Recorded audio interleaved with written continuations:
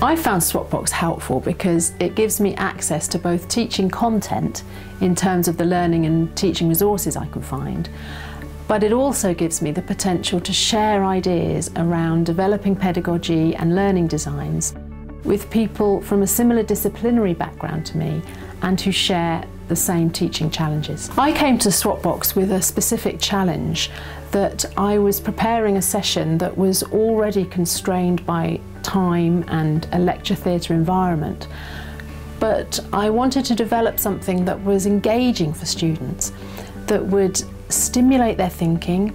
encourage them to engage in more active learning, and take that beyond the lecture theatre environment.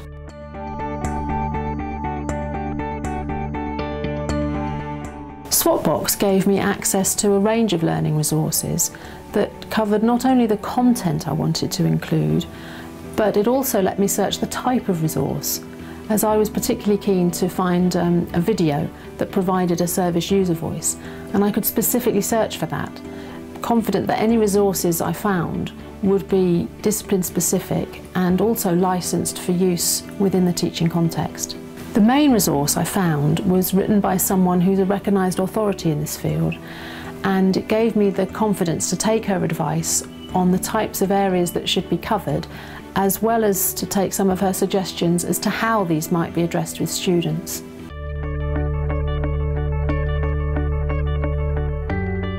One of the potentials of SWAPBox that really excites me is the fact that incorporated within its design are ways in which you can seek out and engage in collaboration with others. Being able to see the way other people might have approached a topic,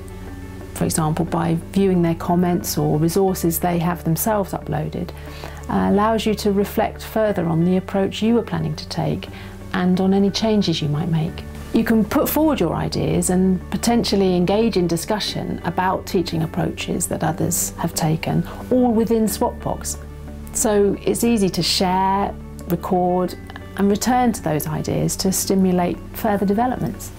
I'd like to think this can lead to collaborations within a dedicated community that can enable us all to respond to the changing curricular requirements that we all face. In my case, I found excellent materials, and I could find more resources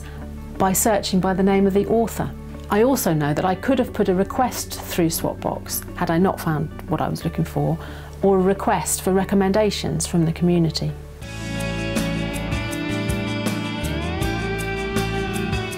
Once you've used SWAPBox to find resources, you realise that there's so much more that can be done there. You can put back what you've made from the resources you found,